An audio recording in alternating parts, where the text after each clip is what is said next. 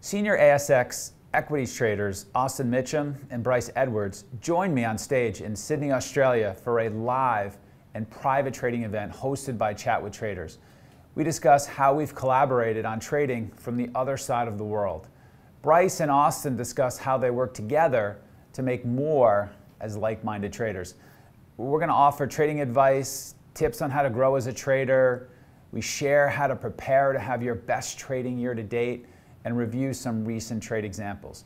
It's so rare to see seven-figure traders share their insights on trading with the trading community in a video like this. So if you're interested in improving your trading by learning from those who are winning big in the markets, then you're going to enjoy this video.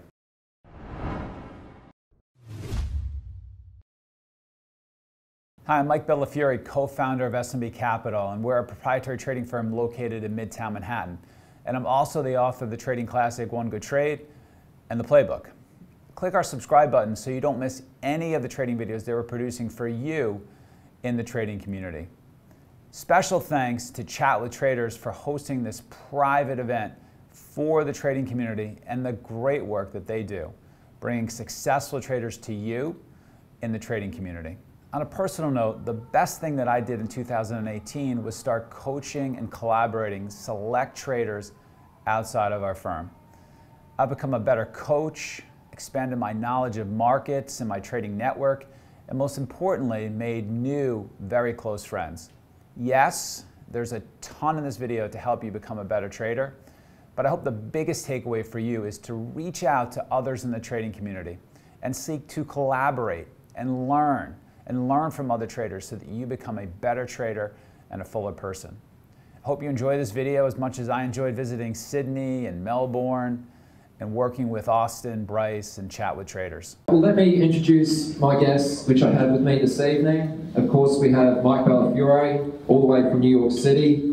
Mike is the co-founder of SMB Capital, which is a proprietary trading firm in New York City. Mike is also the author of One Good Trade and the Playbook, and he's featured on Chat with Traders podcast a couple times.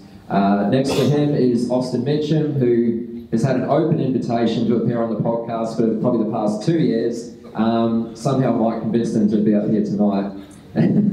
Austin is an active equities trader on the ASX, and he trades at a Sydney-based hedge fund, Blue Lake Partners. Bryce Edwards on the end. I'm sure many of you are probably already familiar with Bryce. We did an event a little bit similar to this. Must have been about a year ago, maybe a little bit longer, and he was on the podcast probably about 2 years ago. So yeah, and Bryce is also a very active and highly accomplished ASX equities trader. I think just by starting, probably a good starting point would be just to ask you, Bryce and Austin, can you just briefly describe your style of trading? I think it's just going to be helpful because we're not going to go through the ins and outs of how you got started in trading and all that sort of thing. But just to give a bit of context for people in the room so they understand probably why you're going to say some of the things you are going to say and your point of view. Sure, I'm a ASX short-term trader, specialised in equities. I actually want to step back though, so before I go into how I trade, and just say thank you to Aaron for organising this. It's so great to see this many faces. I know some guys I've spoken to on emails. I've never actually put face to face, so it's really nice to meet you guys. And the other thing is I'm sort of sitting next to two guys who very much influenced my trading career, and any success I might have had is very much down to these two guys here. So I'm quite humbled to be sitting here, and it's so nice to be sharing the stage with you two. So now moving forward on to your first question, sorry. Yeah, so I'm an Aussie ASX trader, specialise in equities, and primarily I'm focused on trading stocks with catalyst. So that's what I'm always focusing on. And in the backdrop, I really want to be focusing on buying the stronger stocks and selling the weaker stocks. And another layer of that is I'm really quite focused on gathering an information edge. So I try and really leverage people who I think have a particular skill set in particular stocks. It might be a broker, it might be an analyst, and I spend a lot of time trying to reach out to those guys to pick their minds. So there's a few guys in the audience, Will, Al, These guys give me great colour in the market. Is working tested? Yeah, you're good. So our styles are actually quite similar, but we've got a lot of good differences. So Austin trades for a hedge fund. I'm a private trader trading my own capital. The things that are the same, I think, we're all trading stocks in play, stocks that are going to move the most on any one day. So there's generally a big catalyst, change in fundamentals in the stock. And so as a day trader or intraday trader, you generally need to be in stuff that's moving a lot. So we have that in common. We're often in the same stocks each day, but we've got quite a different skill set. Austin can leverage information, out there in the market through brokers and whatnot. I'm sitting at home. Most of my intel comes from Austin and other guys in the chat room. My skill set is a little bit different to Austin's in that, it's predominantly around tape reading and reading the audible. I tend to be quite reactive. Whereas Austin is much more methodical and planned. And so while we'll be trading similar stocks, our styles are slightly different. He's trying to go for a big intraday trend, whereas I might be flipping around in the audible in and out throughout the same stock during the day. And I think, Mike, it would be interesting to hear from you as well, just so everyone in the room has some context about where you're coming from, is the type of trading that you do at S&B, and also the type of traders that you work with. First of all, Austin also wanted to thank his dad and his wife. We kid a lot. We actually know each other quite well since I lived there. And then also, if you didn't actually win the raffle, it wouldn't kill you guys to actually go to Amazon and buy it. Amazon.com, you might have heard of it. And so, we are a short-term active trading desk. We trade equities, we trade a lot of options, we trade a little bit of futures, we do some automated trading as well. We trade in teams. And so teams are made up of people who gravitate towards styles that are best for their cognitive and their personality strengths. So these two guys up here are very successful, but have different cognitive and personality strengths and attack markets differently.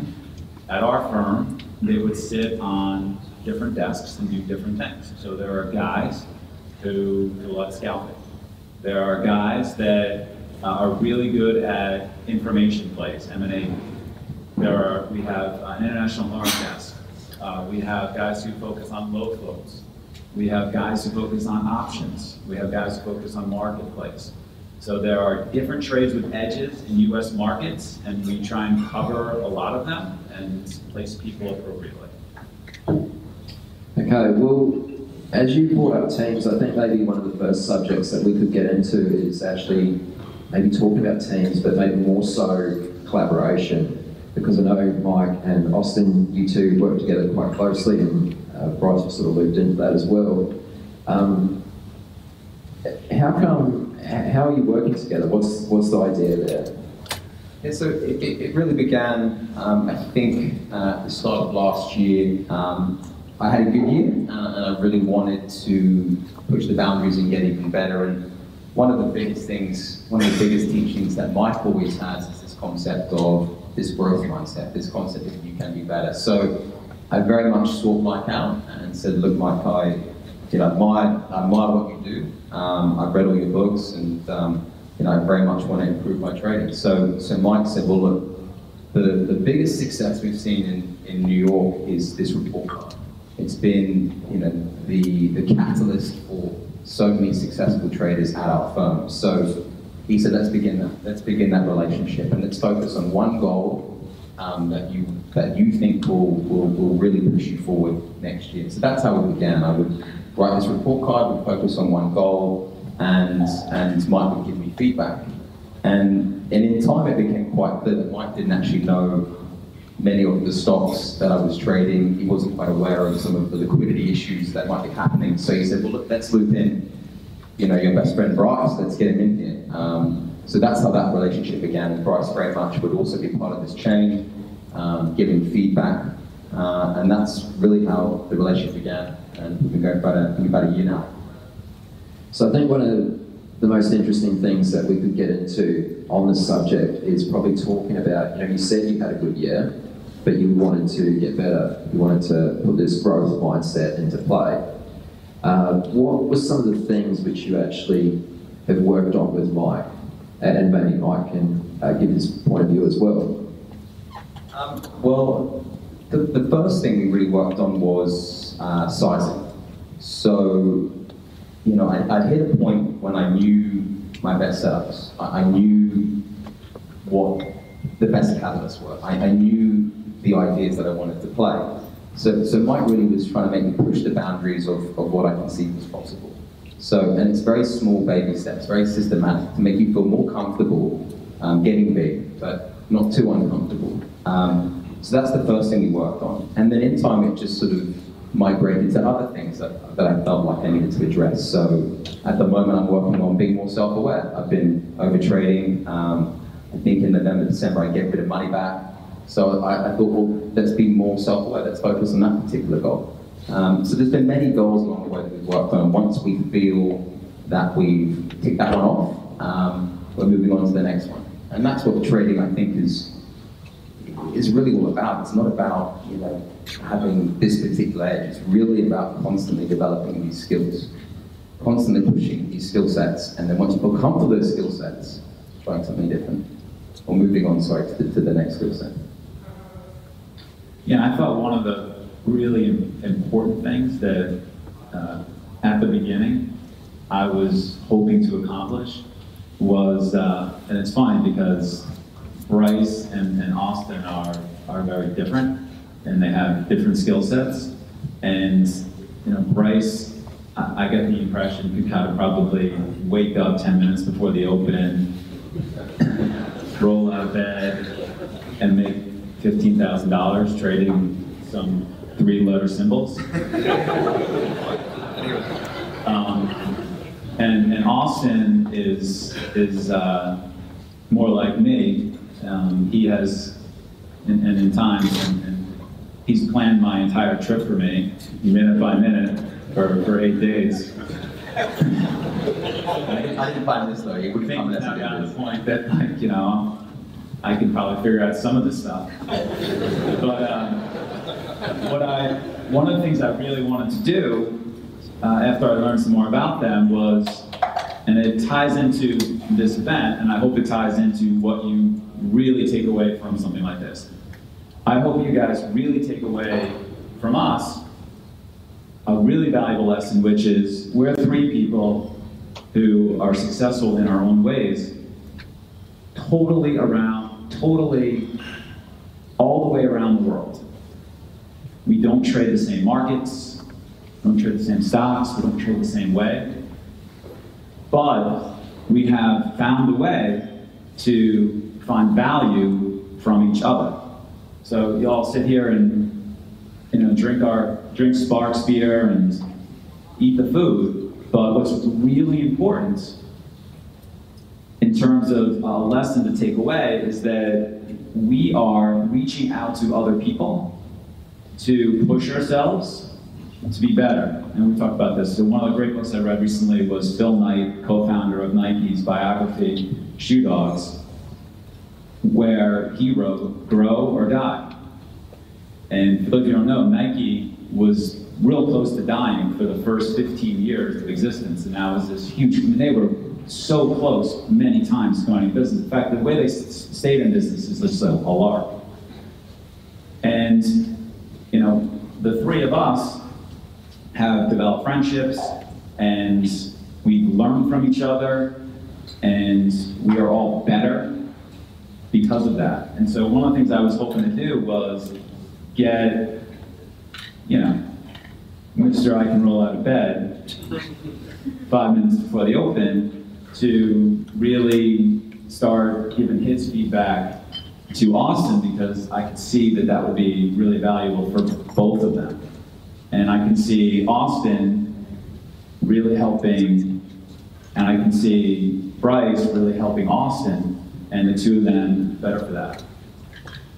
So, and I reach out to people. Some people are not gonna write back, I spend a little bit of each day reaching out to somebody new or a couple people new, and some of those people, they fucking don't write back.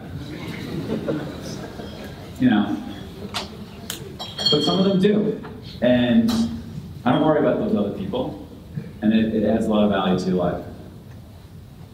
Now we're going to stay on the subject of collaboration for a little bit longer, but one of the things you brought up before, Austin, was sizing. You wanted to increase size, and that's something which Mike and obviously Bryce has helped you with to some extent. Can you maybe walk us through how you did go about increasing size, knowing when to increase size, sort of the process you use? Because I know there's going to be people in this room who are like, and even myself to a certain extent, I know there are certain trades where I do better and I feel like I have an edge in certain types of plays, but how do I actually, you know, really step it up and make that really a home run type of trade? Yeah, it's a great question. Bryce is a very natural risk taker, and I think that's why he is very successful. And the biggest thing I learned from him is really understanding what opportunity or what catalyst is meaningful enough to go for it. So, you know, if you just have any other average, say, catalyst like a broker upgrade, fine. If you have a broker upgrade and it's an earnings upgrade, you've got another variable there. If you have that plus the stock's breaking out from a chart level, you've got another variable there. So it's trying to build as many variables as you can to then understand, okay, this really is the best trade I have today. This really is the A+ trade today. And something Mike always taught me is that, you know, I don't care if I'm now wrong. My job as a trader is now to allocate as much capital as I can to my best ideas. I've got 4 variables here. So, and that's just got to be the starting point. Starting point has got to be, is this my best idea? And then it becomes about, okay, this is my best idea, what do I feel comfortable risking on this trade? And start with a number that is not going to scare you. So, you know, perhaps thinking with I was $3,500. Okay, and I'm going to buy the stock here, I'm going to add into it, and where am I wrong? You've got to understand what my idea is and where am I wrong. And that's your position size of that.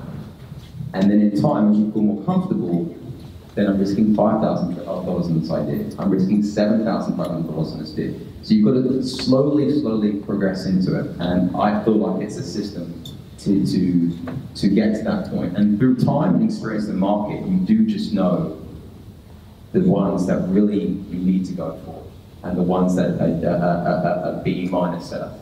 So it's an incremental step. Bryce probably will have a slightly different answer to that one. Yeah, well, I mean, with sizing, I mean, when we're talking about these big catalyst trades, in particular, I mean, we can get into talking about breaking news trades a little bit later on. You know, many of you will know with the ASX, most of the news comes forward from the company through the ASX news platform. The company goes into a halt. You know, it goes from points. Then typically, if it's a big changing fundamentals catalyst, you'll get a gap up. So the market gets a chance to read the announcement, prices it in, and the stock gaps up or gaps down accordingly. Breaking news trades, you know, it's something that we've been working together on. Austin's got this information edge. These types of trades are where the catalyst comes outside of the ASX market platform, which means it's either media or, you know, Bloomberg might have reported on something. You know, this example that we'll talk about a little bit later with Afterpay, there's a Senate inquiry into buy now, pay later, financial, you know, arrangements. Any of these catalysts or a Trump tweet, anything that comes outside, there's a huge potential for you to get a lot of size on and know that there's more order flow coming in behind you. So those are the types of trades that we've been working you know, a lot on, and they're the type of trades where you can move first, and rather than stop gapping up, you know, there's a trend. The stock doesn't halt for that time, and that's something that's been really powerful, and they're the types of events that we really need to be max-sizing. I just want to have one more thing to answer the question. You know, how are you going to get bigger in your best ideas, Aaron? How can you size better? It comes back to this concept of being very self-aware as well. So if the trade's working, you need to step away and ask yourself, like, have I put enough risk in? Is this doing everything that my best trades do? Is it working for me and doing what all my examples are showing me? So if you're very self-aware, then it's actually quite easy to get bigger in these ideas. When you get caught up in the emotion of the trade, that's when you're not thinking these things through. So step back, be self-aware, and ask yourself some key questions. Am I big enough? Where should I add? Where am I wrong? That's how you incrementally bump up your size. Just to pull you up on that last point there, how do I know when I'm wrong? How do you know when you're wrong? So I probably have 3 or 4 different types of setups, let's call it. And say in one scenario we won't use Bryce's scenario, say I'm playing the morning drive, which means inherently I'm going to be buying the open print or soon after the open print. Well, let's use what I did with Mike on Monday as an example. Okay, so the stop gap's up, okay? And the stop holds the open gap, and then it breaks the high, and then it starts driving. Where am I wrong? Well, I'm wrong the minute this stop now goes back below that open print. I'm minute wrong that stop gap goes back below the low of the day. If my idea is for this stock is going to keep driving, that's one particular example. So it comes back to what is your play and where is your play invalidated. If you're playing an afternoon breakdown to a range, well, you know when you're wrong if the stock gets back above that range. I'm talking intraday specifics. If you're playing a daily chart and the whole idea was that the stock was, a turnaround play, and it doesn't start turning around, well, you're wrong. So it's about fitting that particular play that you're trying to do and understanding where that's invalidated. Is there anything you'd like to add on the subject, Mike, about sizing? Yeah, I think a lot of developing traders overvalue the importance of sizing. What comes before sizing? What's way more important than sizing for a developing trader? I'm hearing it in there. Speak louder. Who said that? Yeah, consistency. Consistency. And so I think a lot of developing traders or guys who are underperforming think the reason why they are underperforming is because they're not trading big enough in a trade here and there. And the thing that we work on with our guys is first to be consistent. Those are very different goals. But if you can get to be consistent, even with a little bit of money, we've seen guys go from making $4,000 a month to making over $2 million net in a year, doing the same thing. That's how powerful being consistently profitable is. But if you are sitting there trying to hit home runs in particular trades and putting a lot of risk on, and you don't yet have a decent playbook, a decent amount of setups to be able to go to be able to make money consistently, well, don't worry about sizing, worry about consistency. So maybe that's something that we should talk about. No, obviously Bryce and Austin, that's not really something you struggle with. I mean, maybe there are times when you do struggle with that, but we definitely struggle from it. Do you want to speak about that? I mean, that's the nature of the markets. I mean, if we talk about what's happening right now, I think a number of trades that Bryce and I used to do, it just don't work anymore. And there's one real thing that tells you that your engine stopped working. It's like you're losing money, and sometimes it's very hard to step back and really evaluate that. And that's once again the importance of report cards. It's like, well, Mike, I took my best trade, it didn't work. Took my report card, took this best trade, it didn't work. Well, at some point, the market's kind of telling you that that's, that edge has stopped working, or that particular setup or strategy has stopped working. And I certainly felt it in November and December. And so the solution has to be to write it down. The solution has to be to analyze your trades. My win rate is 55%. When I'm trading well, the money I make with a fact out event. So I spend a lot of time, evaluating where I'm going wrong and why. Yeah, I'd be much the same. I mean, because I've come from a scalping background, I oftentimes find that when I'm struggling to make money, I try and then revert to scalping.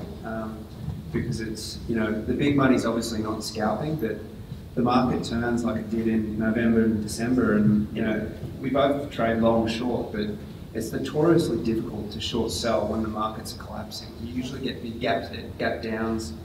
Shorting is extremely hard. And so when the markets are really volatile like that, it gets illiquid, it's frustrating. Things are whipping everywhere. And so for me, the consistency is really just to fall back into scalping, size down, and just being a lot shorter term. But it's less profitable. Yeah, I want to point out something really important that Austin said. He said that my win rate is 55%. How many people know what their win rate is? So a professional trader tags their trades, measures their trades, and can tell you what their win rate is. They can tell you what times of the day they trade the best.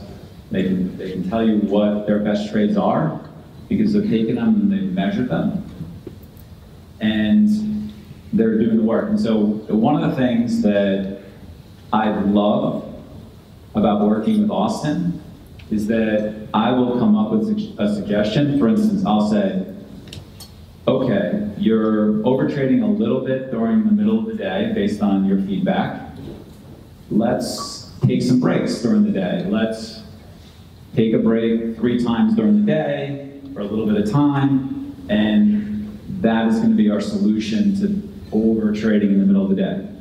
And, I will sit back and wait, and Austin will say, within an hour, I'm done, I've automated the process, I've got it linked to my calendar, it pops up, and when I was there, sure enough, he showed me, at this time, my alert pops up, don't overtrade at this period of the time. And so he's telling you, please understand what he's saying. He knows exactly what his stats are, and he's doing extraordinary work. If I were to give a project to improve their trading of all of the people in this room, he's going to be in the top 1% in terms of thoroughness and diligence of his work. And that matters to a lot of people. It doesn't matter to everyone. There are some people who just have it, and they're better off being laid back. And one of my top guys, I sort of said this, and maybe we shouldn't say it on camera, but there are guys that also stroll in 10 minutes before the bell opens, and I'm not going to say it.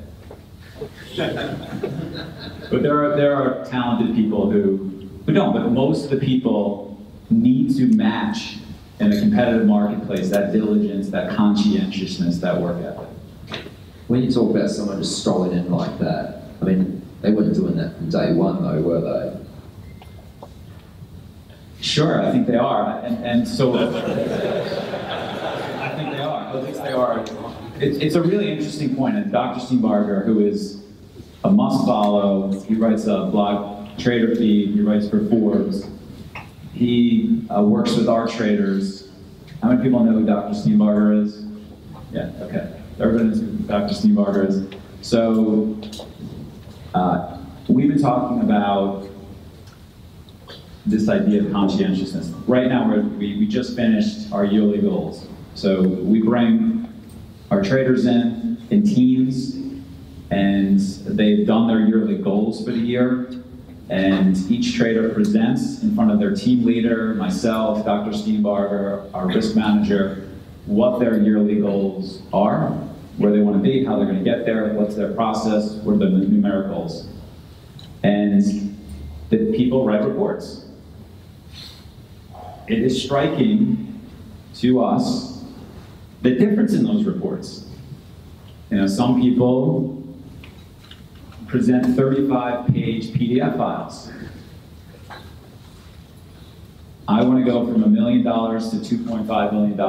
Here's my 35-page PDF files, how I'm going to do it. Aaron, that guy's going to do it. He has the edge, he's going to do it. And then, some other people will come in and say, I'm struggling, I'm underperforming, here's my page. of my yearly review, and here's my 2 ideas, which are barely mapped out of how I'm going to do better, usually that doesn't cut it for lots of people.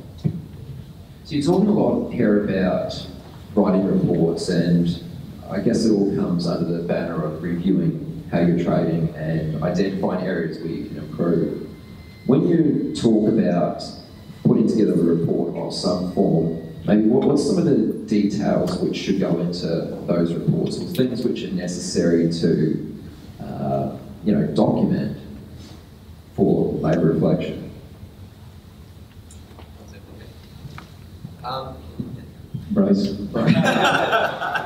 Well, I mean, as I say, I've been working on this report card, for the past year.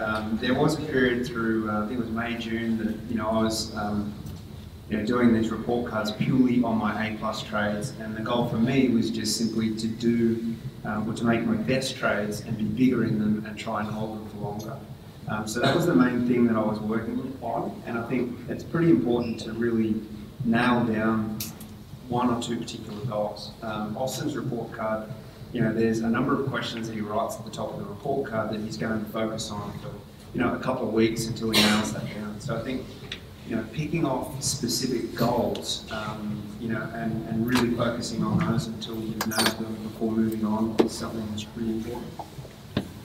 Yeah, I mean, I'm quite thorough in terms of what I'm trying to detail. So I'll write something daily, I'll write something monthly, and I'll write something yearly. And the metrics we're looking at, there's all kinds of things. I mean, ultimately P&L is important, but it's not really spiel end all. The things that matter to me are things like, what is it's called profit factor? What's my win-loss ratio? How big are my winners versus my losers? Am I making enough in those really great trades? So that's definitely one metric that I'm definitely looking at.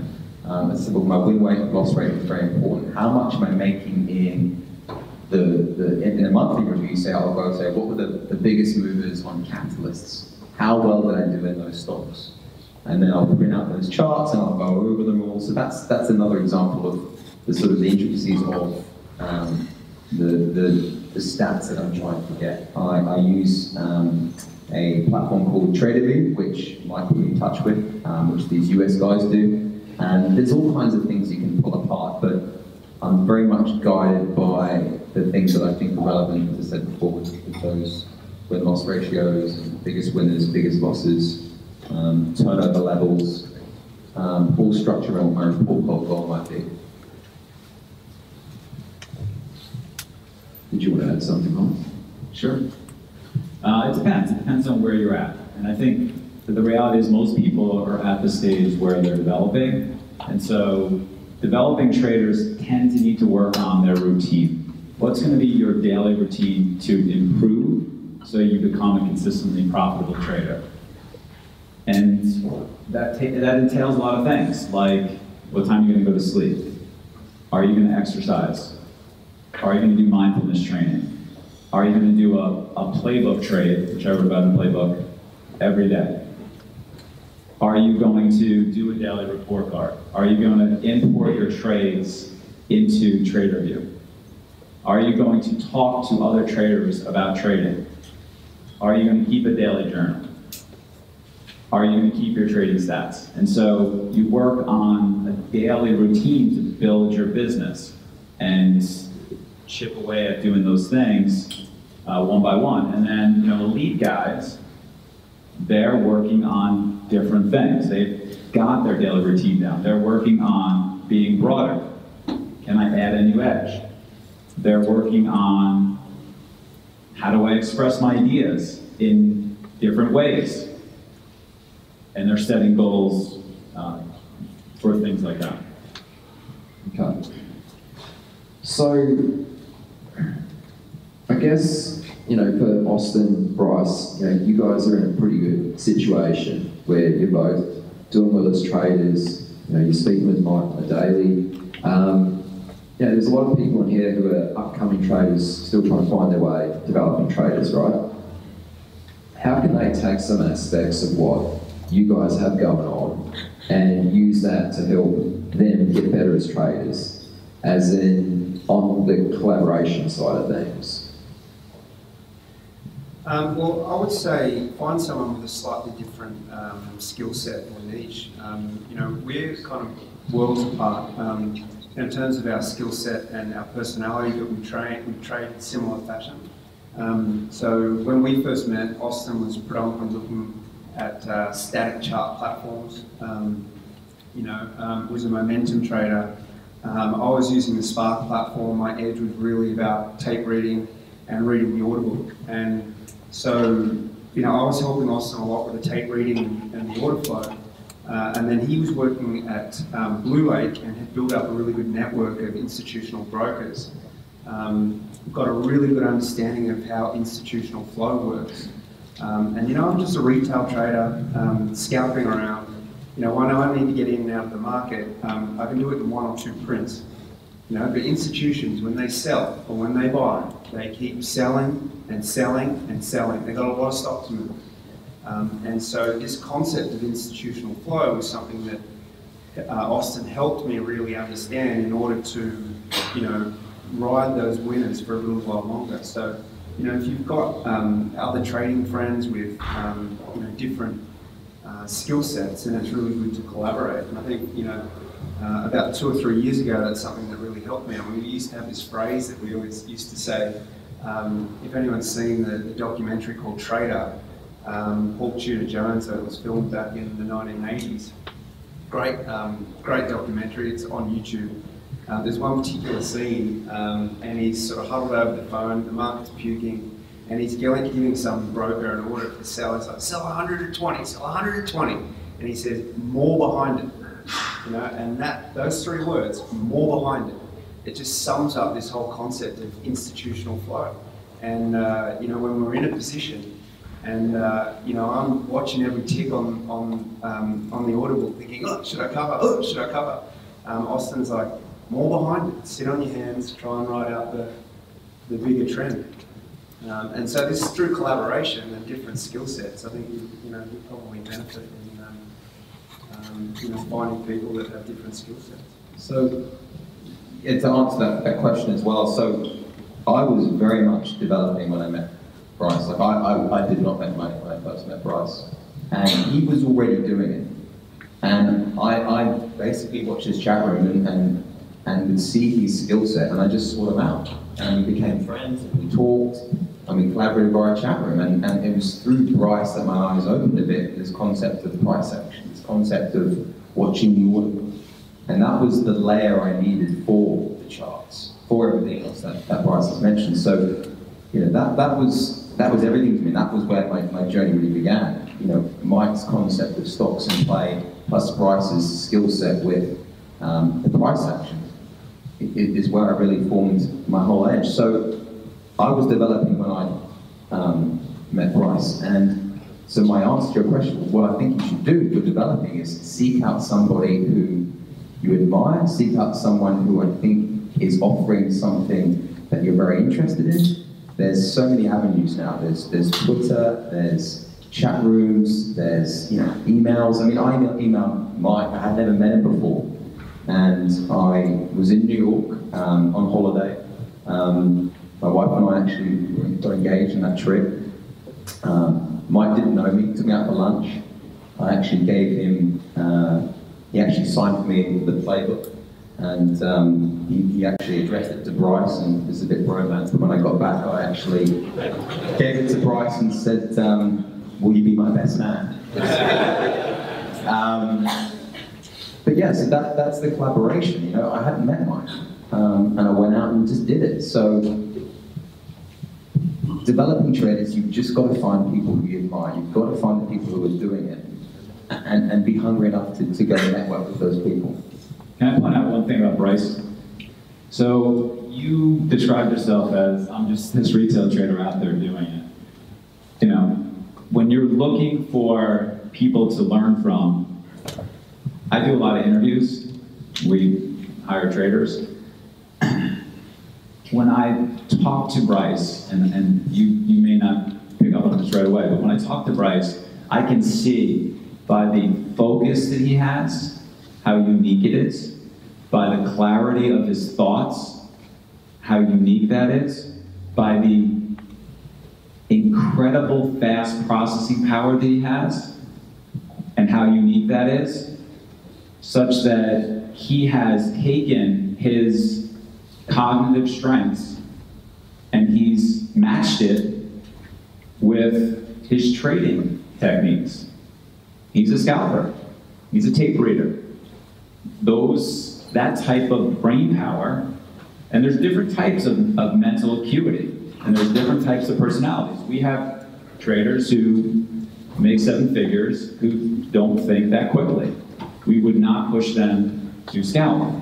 But if you're gonna go learn from Bryce, and you're not as fast as he is, good to add price action to your trading, but maybe think about you're going to need a little bit more than just price action because you've got a different skill set, you've got a different engine than he does. And I would say to Bryce, you probably shouldn't be a global macro trader. That's not your skill set. And so that's super important. Just before we move off this subject of collaboration, I think maybe one last thing we should chat about is having rigid beliefs. Like any rigid beliefs that you perhaps had before, kind of being open to ideas from each other. Is there anything which comes to mind? Yeah, I mean, I hold a few beliefs, and those beliefs can be proven wrong, but they give me a framework to operate within. And for me, that's quite important. And as I said at the start, a big part of my trading is buying the strongest stocks and selling the weakest stocks. And I was with Mike on Monday, and he goes, "How are you going to trade this?" And I was like, "Well, when it gets to the high, I'm going to buy more." And he goes, "What happens if it pulls back?" And I was like, "Well, I'm just going to wait for it to go back up, then I'll buy more." And he was like, "But you're always buying the new high." And I was like, "Well, that's just what I feel comfortable with." And that is a belief based on, I think, watching the screens, from watching how strong stocks move. It's how I feel comfortable. So I definitely need to be able to perhaps understand that's not necessarily the right way to trade, but it's what gives me a framework to operate within. So you do have to be flexible, you do have to understand when you're wrong, but I believe there are certain frameworks or guiding forces that you need to hold firm to your particular style. Another thing I just don't do is I just don't buy dumps. I just don't buy capitulation. Mike has CC'd me with a very, very successful US trader, and that is one of his primary strategies. And the whole concept was for Mike to make me understand that there's another one out there that's with someone who's doing it very successfully. So I've used that information to tailor it to what I do, which is say I'm short and a stock's capitulating. I'm using that to cover a lot better. But I still hold that belief that I don't want to be the guy fighting flow. I don't want to be the guy picking bottoms. It's not necessarily right, but it's something that works for me. So that's my take on certain beliefs that I hold. One thing I will also add is, having seen Bryce trade very successfully, is that you've got to be able to adapt. So I've said all that stuff about having these beliefs, but you've got to be able to adapt. You've got to be able to understand when you're wrong. And that's when this belief thing goes out the window. So you've got to adapt to the patterns that you're seeing, especially when things aren't working. Yeah, I can't say that, as far as rigid beliefs, I'm always fairly flexible, and the one thing that I've found, particularly when I was starting trading, is that one of the first pieces that I needed to give away was, building convictions. When I first started, I was sort of trying to find my style, and I'd build convictions every time I wanted to place a trade. And because we're winning half the time, inevitably when you have to fold and take a loss in something, I just found it really, really difficult. So the less conviction that I had before I entered a trade, I just found it much easier. And so I've always been quite flexible, and I'm pretty comfortable going big without a really big conviction, because I'll just turn around and cut the trade. So yeah, I am not really rigid in my beliefs at all. Yeah, cool. I'm glad you brought up that example of buying capitulation capitulations? Because I know Bryce and I had spoke about that as possibly being It's just a very hard trade. I just don't think people have enough experience to make that trade. You know, and inherently what happens is if the stock's dumping and it does start bouncing, people just get out straight away. So you're risking a lot to make them very small because they're very uncomfortable. Some people are good at it, and that's fine. But I think when you're starting, and Mike will bring this forever, but when you're starting, you just want to do one or two things well. And I'm telling you, fading and buying pigeons is the hardest thing there is. So do one or two real simple things well, earn the right to then try a new play, and a new skill. But yeah, stick to the simple stuff first and do the simple stuff well. Yeah, I don't know why a lot of people get convicted about certain things, particularly when they're starting out. I mean, well, what the hell do they know? And I'll say it more eloquently. So there's two different types of edge. There's edge where you know you can predict a move is about to happen or a market move is about to happen. You have that edge. You have a news edge that you can place in the marketplace. And there are other people who observe what's going on in the marketplace and derive an edge from observing what's going on in the marketplace. Let's take the people that really have a news edge and really can predict what's going on, okay? Versus what some of you might have as a retail trader and a step further, a developing retail trader. No, you can't. They can call up a hammer in the name and talk to him about their work and what their views are. Can you do that? An edge is not, I read an article on Bloomberg.com and I decided that a particular company is going to do well. That is not a news edge. That's an opinion. That's a thesis. You don't build a career off of that. You end a career off of that. It's not an edge. And so, if you don't have that, that's the way that our firm trades, by the way. We don't have a news edge. We have an observation edge. Then become good at that. Then fine to develop a thesis reading an article on Yahoo. But then look for a setup in your playbook that makes sense to you. And get in at a good price. Okay, and set good risk-reward trades for that. And see it. We talk a lot about that. See it. See the confirmation on the tape after you learn tape reading skills. That then can become one good trade. That can become a profitable trade. That's something you can turn into edge as an observation trader. And most of the short-term active traders are observing observation traders. I'd like to go through some specific trades, if possible. Maybe we can talk about how you trade. I know you mentioned Afterpay earlier, and I'm sure a bunch of people in the room are probably familiar that Afterpay has been in play the past couple of days for various things. On Friday they had a company update, and then today was the beginning of, was it a Senate hearing of some sort? Is that something you're comfortable talking about how you trade? Yeah, I think the trade that we do want to talk about after, but I think the trade we wanted to talk about was actually back in November and October when these events started hitting the tape. I think, Bryce, do you want to take this one away? Yeah, we're not talking about the one on Friday, but last year. Yeah, well, this is what I was referring to before about a breaking news trade. So, this particular news event, there was a Senate inquiry into this buy now, pay later finances, and it must have been 2 o'clock in the afternoon, and I don't know where Austin got the news from. I don't want to put it as a broker, but the news came through a channel outside the ASX, and so huge amounts of volume get done on the tape, and the stock spikes, and it's really, really illiquid. And so those are the type of trades that, if you know that there's flow coming and there's, you're the first person to the news and there's no halt, then people are just going to pile in behind you. And so Austin managed to get his hands on the information pretty quickly. Yeah, it was specifically that the ACCC had sent their recommendations to the Senate, and basically the wording was that they were okay with how the business operated. That was the conclusion by a certain broker who's the bullet name. And at the time, the stock was trading 11 pennies, $12.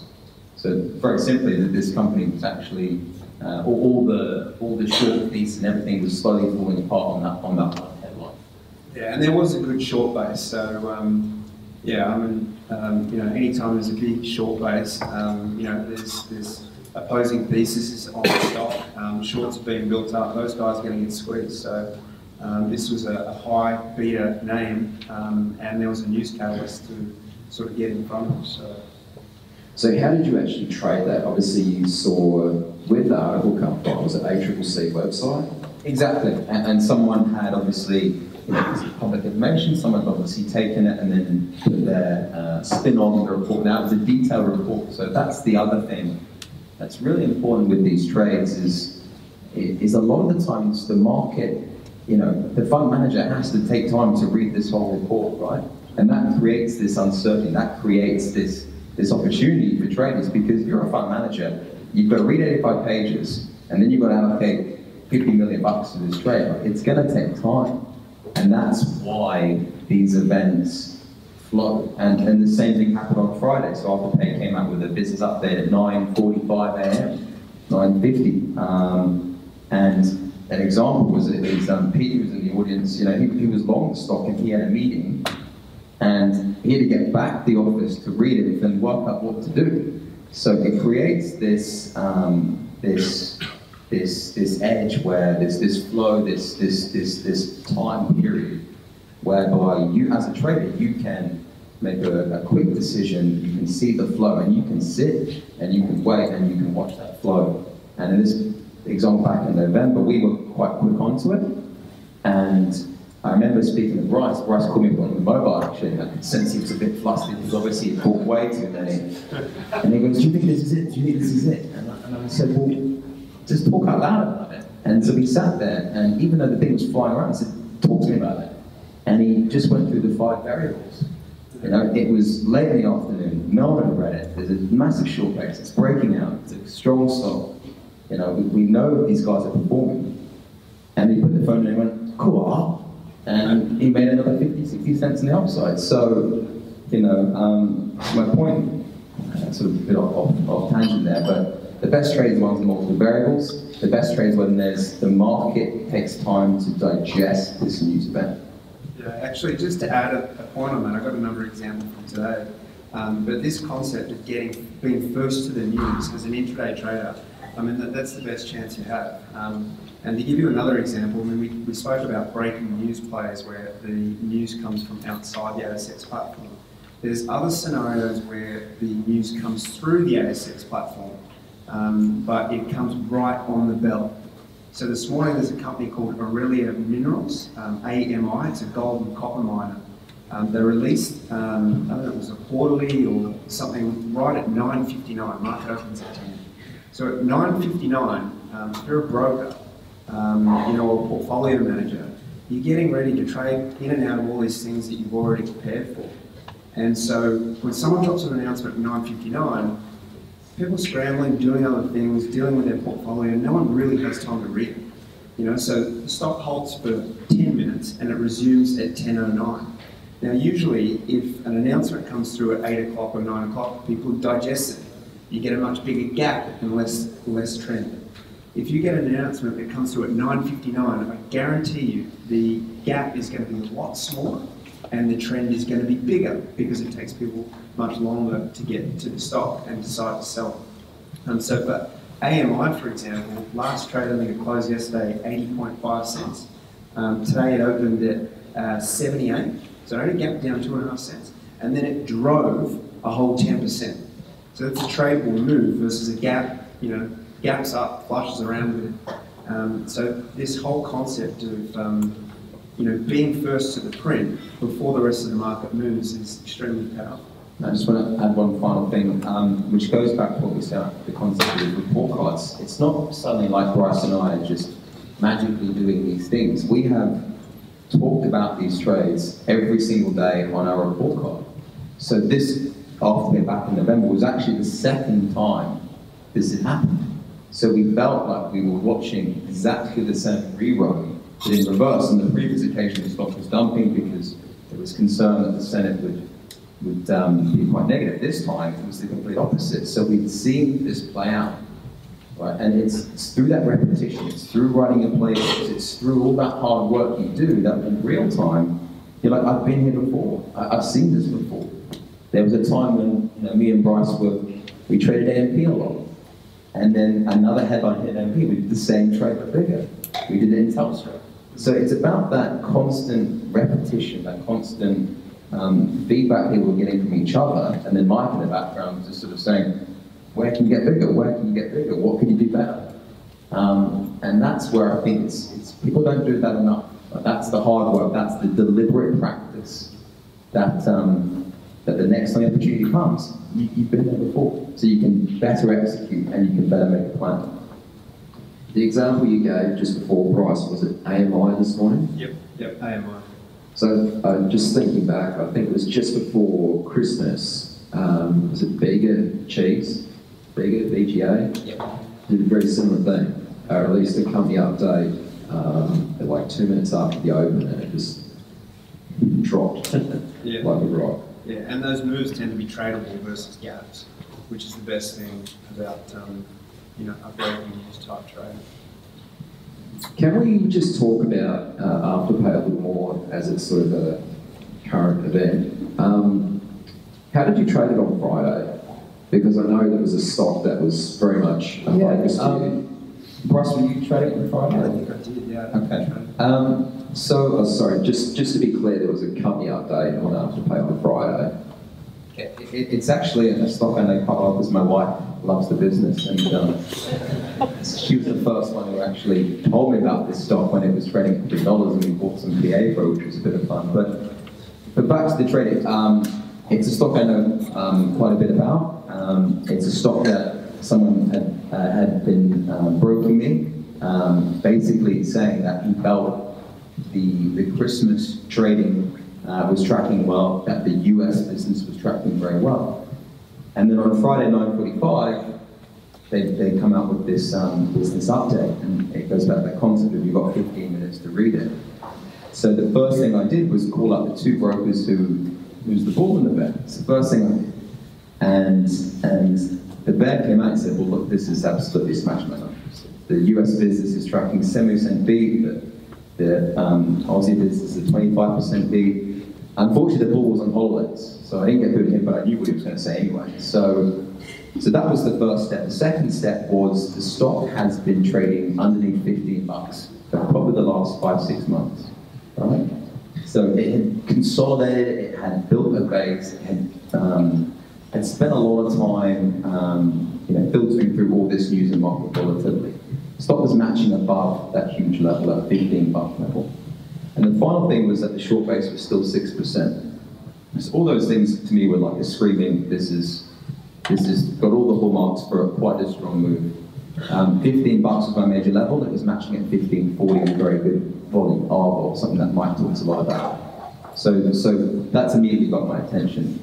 Stock caps up, it holds, has a little flush. Maybe people like Nick trying to get long and has to stock himself out. It gets a little flush, and then it recovered. And then I could instantly see this new flow coming in. I actually bought the open, sold a bit on that flush, it regathered the open, I added. It went higher, I added. And I think I added my last portion at say 1570s, 1580s, despite the stock open at 1540s. Hit $16, it was offered at $16, I took some off.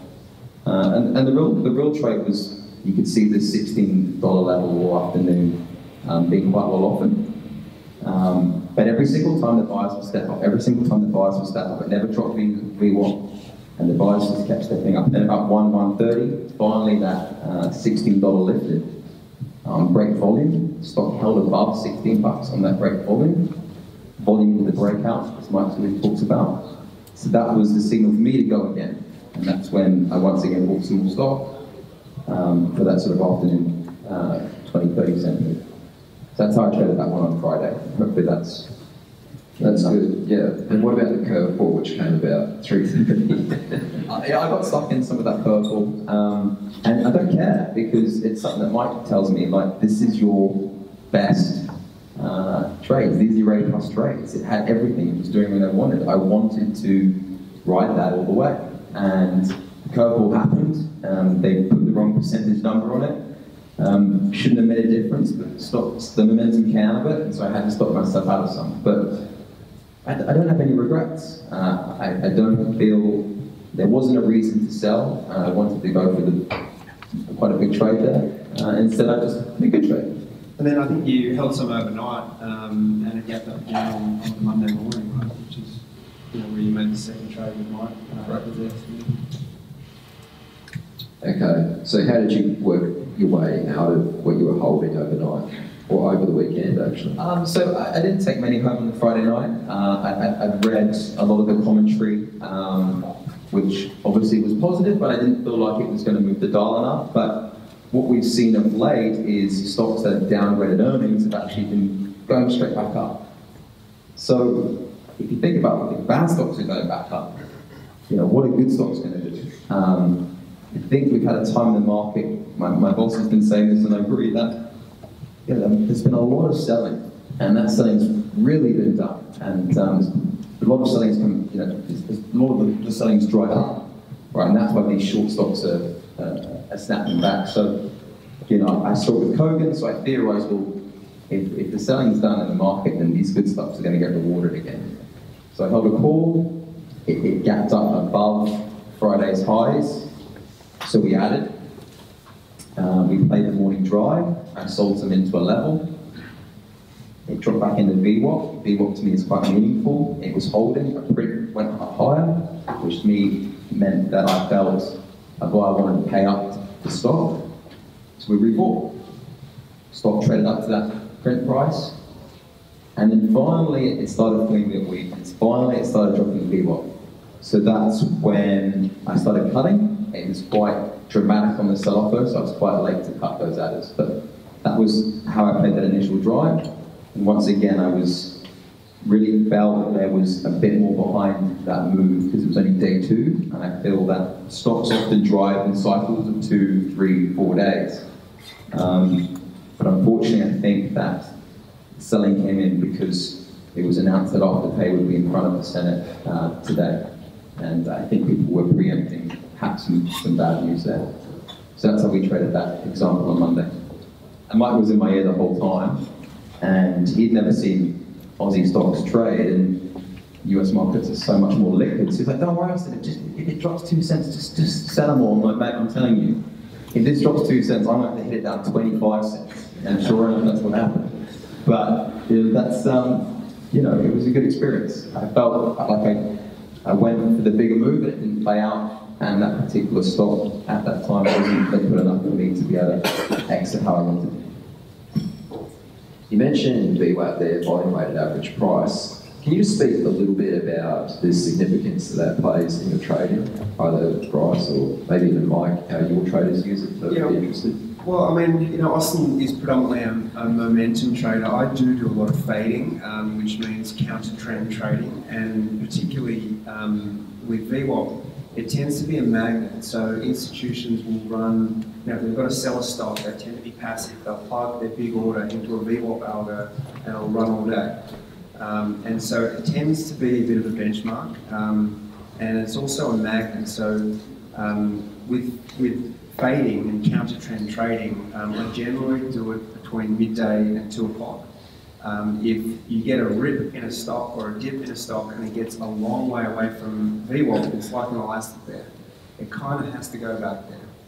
Either VWAP is going to come down and the stock's going to do volume to drag down VWAP, which is volume weighted average price, or the stock's going to bounce and head back up to VWAP. The key with trading it within that time frame is that you're giving it time to get back to VWAP. And so from a fading perspective, it's a lot safer to do it in the middle of the day because you're giving the stock time to return to VWAP. So for fading, that's good. If I'm trading with momentum, whenever the stock gets too far away from VWAP, I consider that, you know, the stock's done. It's going to need to retrace to VWAP at some stage. So I'm always lightening up into spikes, or if I'm short, I'm covering into dumps away from VWAP. Because if it does volume down there, then, you know, inevitably it will snap back to VWAP. Is there anything you want to add to that, Austin, or even Mike? Yeah, take it away. I mean, it's pretty much the only technical indicator I use, because I feel that institutions are often benchmarked to that VWAP price. If I'm a US fund and I fire an order down to Australia, you know, my benchmark's VWAP. That's the price I want. So over the day, please buy me CBA 50 million VWAP. So what I'm trying to get to is that if there is a genuine trend, if there's genuine demand, any real institution who's executing orders are benchmarked at VWAP. So they're going to be trying to buy as many as they can as it gets back to them. If it dips below, they're going to get as many as they can to try and get that price better versus that benchmark. And I would say it's a very common benchmark for large institutional orders. And you can use this to measure your risk. I'm wrong if this drops me below. And you can use this to try and gauge very strong stocks. Have you had Brian Shannon on your podcast? Yeah, I think it was like episode 40 something. So a while back. Of course you have. Of course you have. I shouldn't even ask that. You've had everybody on. So he, for those of you who don't know, Brian Shannon at Alpha Trends. Is that right? Thank you. And so he does really good work on VWAP. For swing traders, he will talk about using 2-day VWAP. He'll also talk about using anchored VWAP. So anchored VWAP is the VWAP from the event, the most important news event, news catalyst that has moved the stock. And those are really good things for you guys to go out and learn if you're a swing trader. Great resource. Great. As we're in the first month of 2019, I think it might be timely to speak about maybe some of the things which members in the audience can do to set themselves up for a great year ahead in their own trading. So, I mean, I know we've already covered some suggestions earlier on, and you know, feel free to reiterate some of those, or you know, make some other suggestions. And maybe I know talking about habits is something you've been doing a bit of lately. So you want us to talk to you about how we think traders can get better in 19 based on the markets and trading, or about the routines and the habits that to improve? If you've got something to say on both. Well, I think what's very obvious is the increased volatility in the market, and that's going to be here to stay. And I think for everyone, it's taken people obviously by surprise. And a lot of people, myself included, probably don't have a good enough playbook for how to trade some of these big volatile days. And I'm telling you, they're going to keep happening now. So something I work with Mike on, and something that I'm very conscious of this year, is how to trade gaps, how to trade volatility, the big US leaders. So we have developed a bit of a playbook about how I want to tackle that. We did it last year, and how we're going to do it this year. And I think that's something that a lot of people are going to need to do this year to get better. So specifically, there's a few checklists. Mike's got an SMB video up, and I've tailored that to the Aussie market. The checklist are things like such as this concept of move to move. So when you have a big, bad overnight lead-in, you know, just try and shorten your time horizon on your trading. Make it very quick. So a concept of move to move. Try and do less and focus on market stocks. So instead of, you know, doing things like broker downgrades now or earnings updates, just focus on 5 or 6 stocks that are market stocks that you know are going to move. And ultimately, they're probably the high PE stocks or the resources stocks. So keep them focused. The third checklist is really understand the big picture. So what's the big Aussie XGO level? What level matters? So say it's 5,000. You know, how does the market act in that level? What do I do if it holds? What do I do if it drops below? those are three checklists.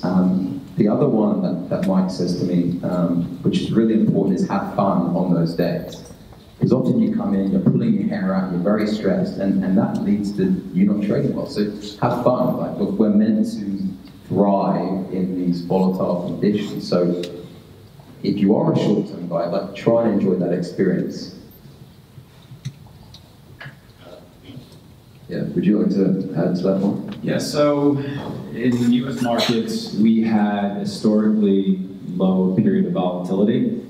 So we use measures for VIX. So when VIX gets above 15, we start to think about making market plays. When VIX gets above 20, we definitely trade the market. And across the board, there's had to have been an adjustment for short-term traders to adapt to the different market conditions. Succeeding in a historically low volatility marketplace is a completely different type of trading than trading in a high volatility market.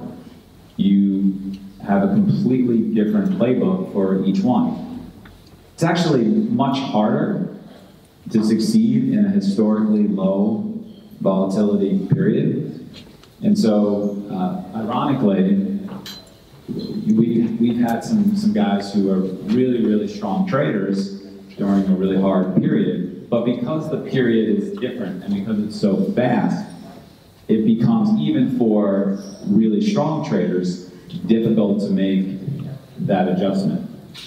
And so, it's a completely different type of trading. It is, you're looking at different stocks, you're looking at different indicators. You're trading essentially volatility. You're trading, and you're trading, as Austin said, a shorter time frame, a shorter period. You're trading volatility. And so when you're in this historically low volatility and you're used to holding things for a little bit longer, you can't do that as much. And so you make those adjustments. And yeah, not the easiest thing to do. One thing I left out there is one of the best trades that we worked on last year were basket trades, especially in these highly volatile gap down scenario days. And what that really means is you're trying to understand how the market is acting over the course of the day, and then coming into that afternoon session, you're trying to put on a basket of stocks to join the market if it's really going to capitulate in the close, or if it's really going to rally into the close, either or. Because that's often what happens in these highly volatile days. Is the afternoon session, if it doesn't bounce, it doesn't bounce, then there's panic, and that continues into the close. If the market's held all morning and it's recovering, then there's going to be funds that come and go, you know what, that's the bottom, we've got to buy this. So that basket trade is something that we've worked on. We've created a spreadsheet whereby it automates that as much as I can. And the big component of that really is one, having a setup, and two, buying the relatively strongest stocks if you're putting on a long basket, or shorting the relatively weakest stocks if you're putting on a short basket versus a long basket, sorry. And you can use any data you want for that, but what stocks are down the most, what stocks are on the low if you're short, what stocks are on their high, what stocks are up the most. And that's a really powerful trade, because you can manage risk very tightly, and there's a whole lot of upside if those new moves go. And there's probably been 3 or 4 of them that we've experienced in October and November, and I think we'll see a lot more of them going into 2019. Yeah, I think this theme of volatility, markets being less liquid, will also carry across to earnings season. So earnings season starts in February, and I think we're probably going to find the same sort of ripping and dipping in earnings season as we have in the broader market the last couple of months. Interestingly, earnings season used to be my bread and butter. So 2 months out of the year, February, August, without a doubt, those 2 months used to be my best months every year. And as I've started to grow my position size, average position size, I've really struggled to accommodate. They are no longer my best months. And it's because I'm trying to trade with the same sort of size, and markets get quite liquid and skittish, and you often find, particularly with the large cap stocks, that they'll gap down, tank on the open. You think, wow, this could be trend to close. And then within half an hour, things reversed and then done this giant V recovery. So I think the trick is with markets that are typically more volatile, it's applicable to earnings season coming up. You can reduce your size, be more nimble, and just make one chop and move on to the next one, make that chop, move on to the next one. If you're going to get a trend to close play, it's probably best to wait till it settles and breaks lower again at 11 o'clock. Dr. Steenbarger will say the volatility is your size. That is your additional size. As you mentioned, earnings, and it's coming up next month. Well, I mean, some stocks are already reporting, right? But it really does get underway in February. How do you prepare going into earnings season? Because it's a different sort of game, right? Yeah, I mean, absolutely. It's pretty much my favorite time of the year. And for me, once again, it's about knowing some of the stats on what happens to stocks that beat EPS consensus. It's about trying to track previous cycles about how the market does with some of these companies that beat. So we've got some of the data there that helps me guide. The most important thing I've found is being selective. So the days when you have maybe 15 companies reporting, you don't want to try and get across 15 stocks. You need to try and pick 3 or 4 that are most meaningful to you for whatever reason, and focus on those. And another subset of that is I really don't try and play these earnings too early in the day, hoping that brokers might upgrade it or the street might re-rate it. I think in this market that trade might be a bit harder. We saw it today with SGM, quite simply because stocks have already moved a lot, and I think probably there's either value or people are looking to lock in some gains. So that's something I'm very aware of coming into this year. It's interesting that you say that because, I mean, you know, previous earnings season, sometimes day 2 was your best trade. It was much more predictable. So, you know, day 2 tends to be a lot less volatile. You know, I think the big thing is preparation, you know, particularly come the middle of the month. They start to trickle in the beginning of February, and then by the 20th of February, you've got 25 different companies reporting, and you've got to select. You know, you line them all up in alphabetical order in order to put 1 to 5 open. And you know, I think the hardest. I mean, I've taken on a trainee trader, and I think the hardest thing as a newer trader is to try and, as the market's ticking closer to 10 o'clock, and you've got these Group 1, Group 2 opens. You can't be everywhere at once.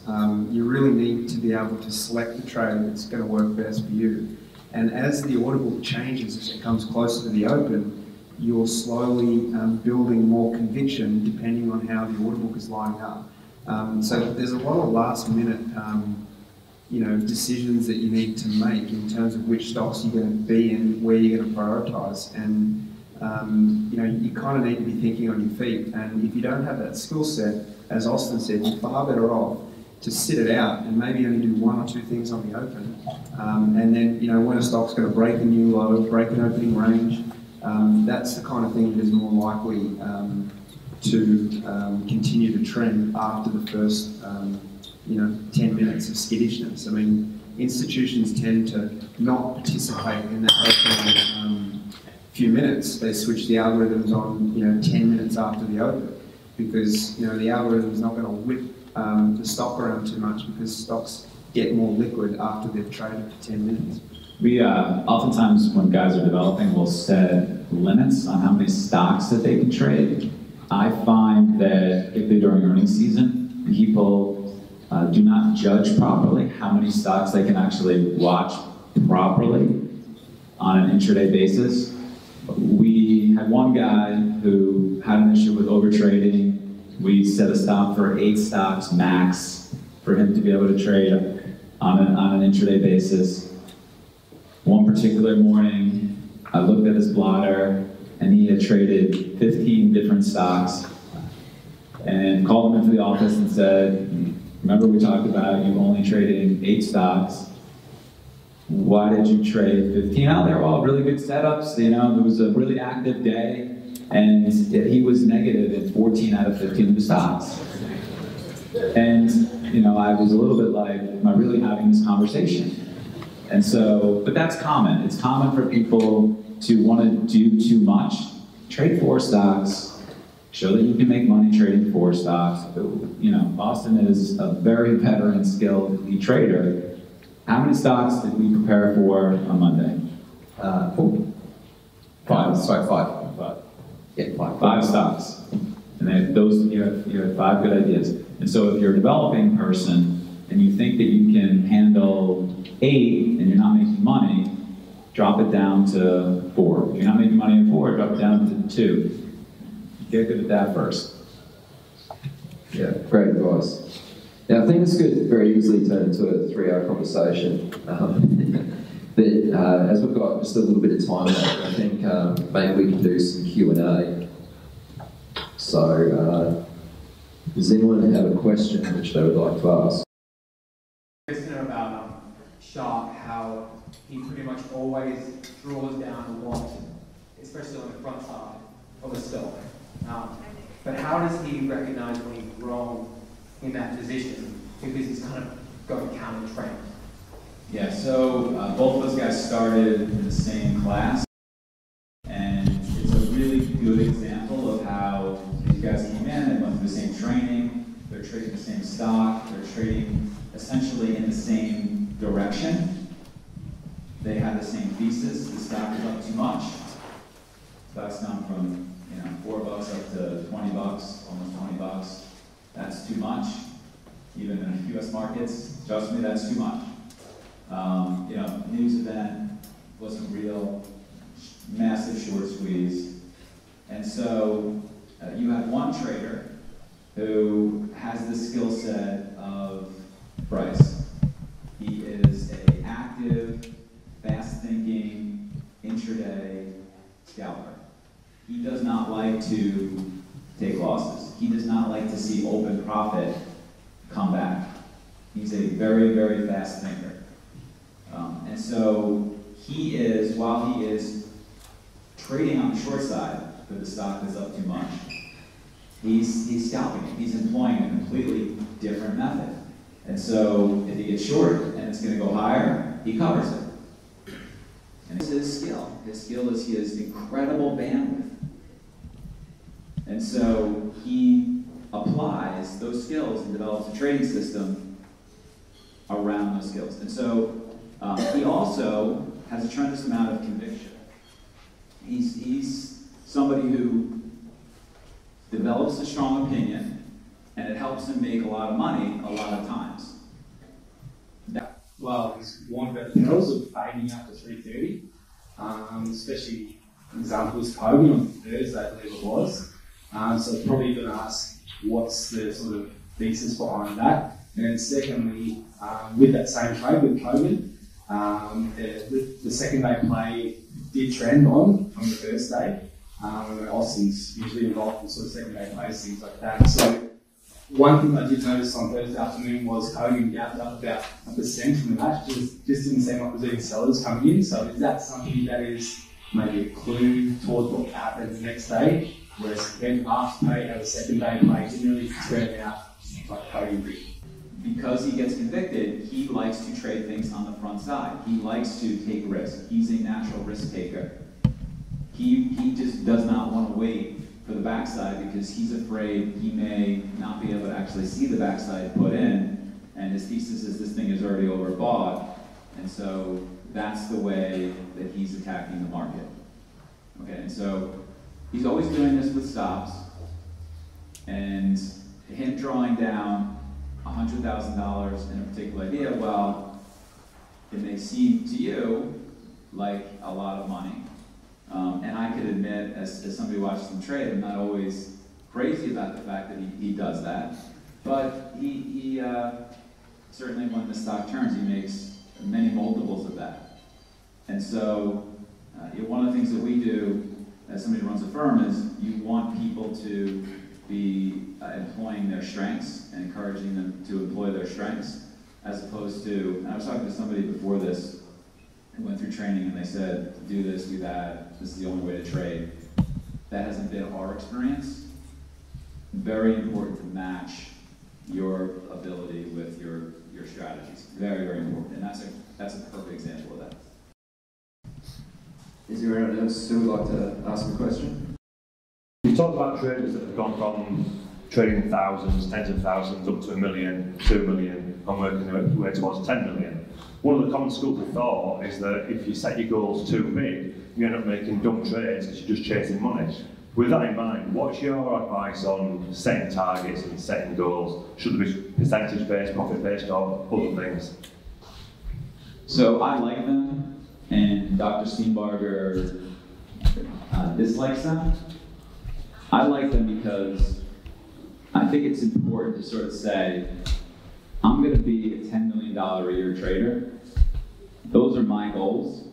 And then don't stop there. Put in a process that you're going to need to put in to actually get there. And so to me, that makes sense to me to sort of say, this is where I want to be, because it helps to shape the process and the process goals that go into that. So we're in no way saying you should just say to yourself, I want to make $10 million and stop. We're saying, I want to make $10 million because it just puts it out there. And one of the things that's really good about trading teams is that, I mean, imagine being a junior trader or a semi-experienced trader sitting on a team where your senior trader says, who's making a ton of money, and is one of the really good traders on the street, is saying, I want to be better, I want to make $10 million, and here is the work that I'm going to do to get there. That is so inspiring. That's such great role modeling. And when you put it out there in a team, you're holding yourself accountable. He's saying in front of all the guys in his team. He's putting it out there, and he's holding himself accountable to be able to start to hit those targets and do the work that goes into that. You know, obviously, in trading, all of this depends on opportunity set. Without opportunity set, you can't put up those numbers. But we do have that market where that opportunity is there. And, you know, it may not be this year, but the trader that you're talking about, you have a couple guys with those targets. It is, I see no reason why a couple of guys at our firm won't get there. All right, let's do one more question from the audience. Over there. Hi guys, long-time listener, first-time caller. Well, question's probably more directed to Bryce and Austin.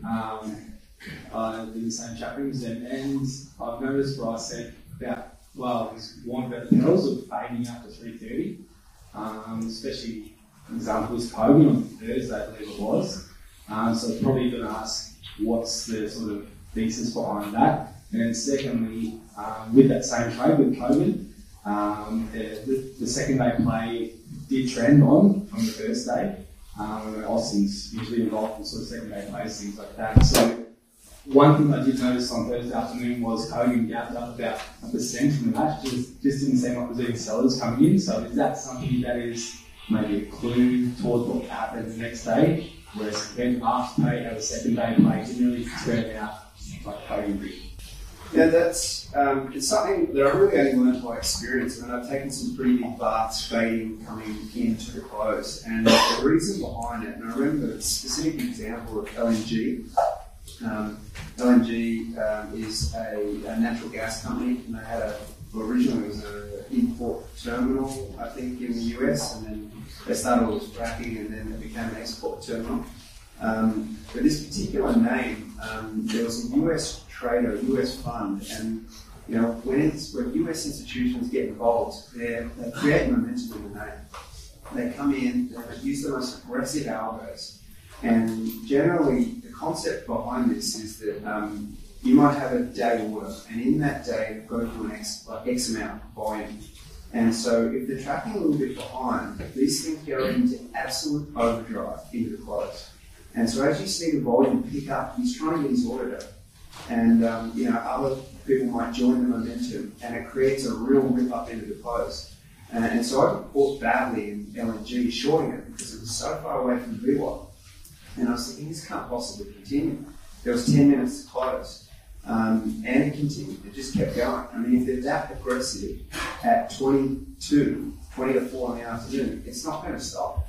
So trading up to 3:30 is just something from experience. I've just been burnt. I mean, if it's really lifting off VWAP and be closed, pretty good chance it's going to continue. And as you said, it's pretty indicative of a gap up the next day. Yeah, I remember that trade quite well. And as Bryce says, I just don't fade partly for this reason. Because once again, it comes back to stepping back and trying to really think this particular one through. And luckily, the head of sales at Canaccord said it's one of their stocks, and he was the first person I called, and he just said, look, this is a massive beat. So you've got a stock that's been, you've got a stock that's been going sideways for months. There's a high short base, and it's 3 o'clock, and it's holding its highs, and it's breaking out higher. Why do you want to fade it? It's just a hard trade. If you remember that specifically, there was a seller who just kept coming back at 70. He kept coming back at 70. And it was quite clear when he was gone, and the stock was holding higher at 80. So you've got to think about the variables once again behind all these trades, which is one of the biggest lessons that Mike's taught me, is think about the variables. And the stock may be extended from VWAP, but as Bryce has said, this guy doesn't care what price he pays. He just needs to get another 100,000 shares on to report back to his boss to say that order's now done. So that's how I answered that one. And the second day play, I didn't actually go home long any that night because of that move into the close. But it's exactly the same trade as what we saw in Afterpay. It's what is the next level the next day? What are the brokers saying? How's the market positioned? And as you saw, as soon as it busted $4, it was quite a simple 20-30% rip there. So I always advise everyone to step back and think about, why am I doing this trade? What are the variables for this trade? All right. Are there any final words which you'd like to share before we close this out? Yeah, I'd like to say thank you, Aaron, for hosting this. Once again, it's just amazing to see so many people with such a level of interest in what we do. Having Mike here has been really eye-opening, and for me and Bryce a really special moment. So thank you, Mike, for coming all the way over. The original idea was that we were just going to watch the tennis, and Bella Binks said, I'll only come if I can watch you in the office, if I can go and see these guys, if I can have a talk in front of 300 people. So hopefully now we can just go and enjoy the tennis and have some fun. But thank you, Mike. I mean, you are, for a lot of people here, a huge voice of reason, inspiration. So thank you.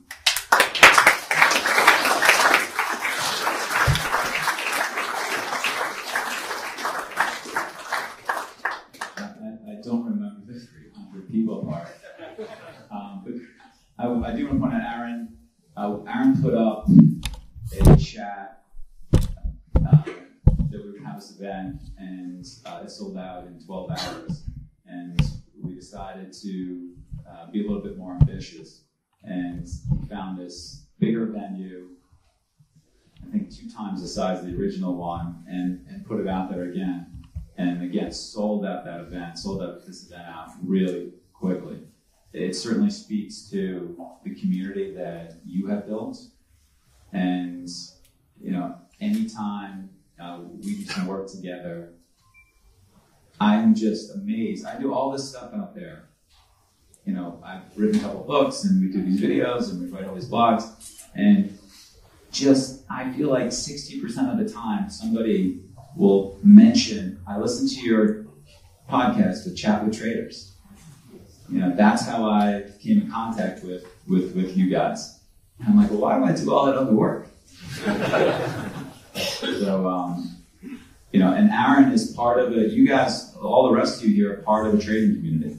Austin, is an elite trader and takes the time every day to put out his daily report card to share with the trading community. And Bryce, having talked to a lot of people in there, is sharing with the trading community. And Aaron has built up this amazing library of chats with, elite traders. Of course, I knew you interviewed Brian Shannon, because I don't know if there's anyone you actually haven't interviewed. Though one of my goals for 2019 is to get Austin actually to do an interview. It should probably be at the top of the list. But you all are part of the trading community, and this is, again, the result of 3 guys who are reaching out to each other and gaining value from each other. Co-opt that. Co-opt that. Build your own network. Reach out every day to learn something from somebody else so that you grow. Because if you do not grow, my experience in this game is that there's a result that you will not like. Go ahead and click our subscribe button so you don't miss any of the trading videos that we're producing for you in the trading community. And please add your feedback in the comment section for what videos you'd like for us to produce next and what you found helpful from this video. From all of us at SMB, train and trade well.